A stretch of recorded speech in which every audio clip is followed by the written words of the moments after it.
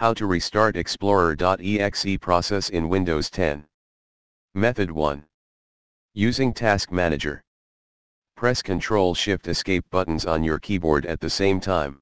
When the Task Manager appears, select Processes tab. Locate Windows Explorer. It can be under Apps and sometimes under Background Processes. Right-click on Windows Explorer and click Restart.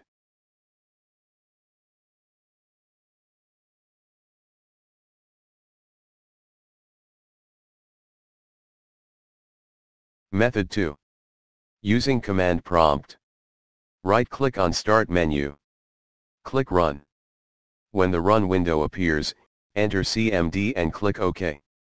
When the CMD starts, type the following command taskkill/f/im Explorer.Exe to stop the Explorer.Exe.